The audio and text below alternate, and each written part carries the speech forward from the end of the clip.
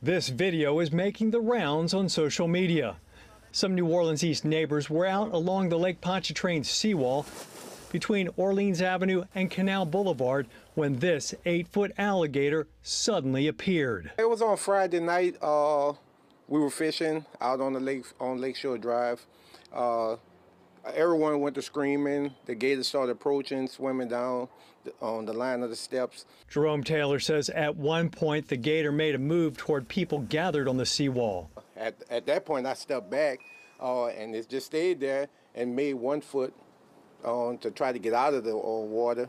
But no, he just stayed there and we just backed off. Jeanette Scott was also there. Her husband shot the video. My husband was telling me, get out the way, and I was trying to get up to get out the way, and I fell. This sighting comes just a couple of weeks after a child was injured by a large gator at the closed